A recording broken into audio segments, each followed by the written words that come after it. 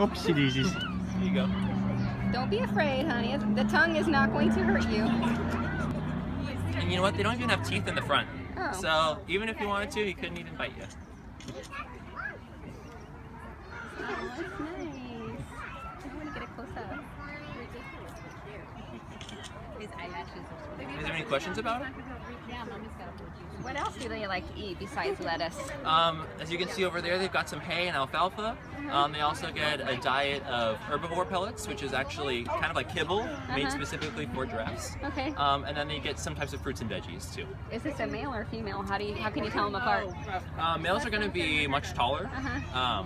Michael here is about 16 feet 3 inches tall, whereas our females are right around 13, 14 feet usually, and they're going to be also a little bit larger. Is he a father to the baby that's over here? Yes, he's a father to the 2 babies in here, and also a father of 3 others who have since moved away. Awesome, he's active. And actually, both of our females are pregnant again. Oh, really? All by Really? My God, he's a stud muffin. That's right. All right. Say bye-bye. Can I get it? Oh. They're so